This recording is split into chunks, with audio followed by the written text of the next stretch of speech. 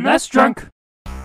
In theory, American Gladiators should lend itself well to a video game format. It was a syndicated game show from the late 80s to the mid-90s where regular Joes had to take on these hulking brutes in a series of physical challenges. No, not those physical challenges. There were all sorts of weird, inventive games you had to play, like rolling around in a giant hamster wheel, or my favorite, dodging tennis balls getting shot out of a tennis ball machine gun. And the Gladiators themselves were all built up and promoted in the same style as pro wrestling, complete with edgy-sounding nicknames like Nitro, Turbo, or Saber. Perfect video game fodder, right? Well, not in the case of the American Gladiators Super Nintendo game. I will say it's not a total loss, but overall, it's just not very good. There's 7 different events here, with the goal, of course, being to outperform the other contestant, which is weird because there are some events where you never even see the score they get until after you've completed your event. There is some head-to-head stuff, though, where you're both on the same screen, and I should mention that some of these events are 2-player versus, which is kinda neat. There's the Atmosphere, that's the goofy hamster wheel I mentioned earlier, only here you just take a top-down view and try and roll up these little hill things.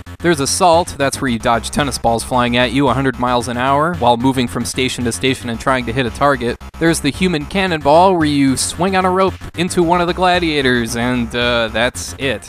Joust is where you fight another gladiator with a giant Q-tip, trying to knock them off their platform or just make them submit. The Wall has you climb a wall while a gladiator tries to pull you off. Powerball has you race to put these little balls into these containers while gladiators try to maul you. And last, there's the Eliminator, the obstacle course, which is randomized between dodging, jumping, running, and riding down a zip line. So it's kind of like Nickelodeon Guts, only not completely broken. It's still kind of lousy, but it doesn't totally suck.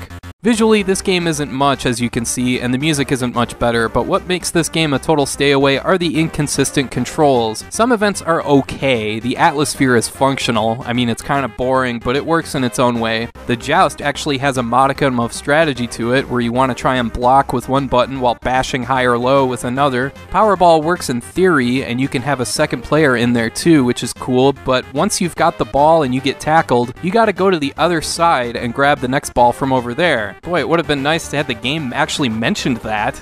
Assault is ridiculously unintuitive. You go to each barrier and press Y to switch the viewpoint, then press R to pick up the gun, and you have to be standing in the exact right spot to pick it up. And don't forget to use the absurdly inaccurate aiming mechanic in the upper right. Then to leave to the next barrier, you press the L button to put the gun down, and you just shuffle off awkwardly. Of course, the game doesn't actually tell you any of this, you just have to screw around until you figure it out, and there's no scan of the manual online anywhere. The absolute worst are the wall climb and the Human Cannonball. I don't have the slightest idea how the controls are supposed to work on the wall climb. I think they tried to do some sort of gimmicky thing by pressing buttons along with the direction on the D-pad in a certain rhythm as a way to build momentum, or at least that's how it seems. Whatever it is, it doesn't work. And Human Cannonball, you have 2 meters up top. They start in less than a second. You fly across the screen and wildly miss your opponent. And wait, that's it? Seriously? What the hell was that? The obstacle course has you tapping the L and R buttons back and forth to run and build momentum, all while dodging stuff, and I guess it's okay, but it sure as hell isn't enough to save this game. From what I can tell, the Genesis game is pretty much the exact same game, so that's a stay away too. However, the NES American Gladiators game has one major thing going for it. That's Scream. So yeah, American Gladiators is definitely a disappointment and a no doubt stay away, and that's too bad because I was really hoping to like this one. When I was growing up, I had an American Gladiators style game for Game Boy. It was a licensed game, in fact, Bart vs. the Juggernauts, and that game was actually halfway decent. So I figured, hey, if a Game Boy game can get it right, then surely a Super Nintendo game can, but nope. Even the events that work are still pretty dull, and the events that don't work are a complete unintuitive mess. Avoid this game.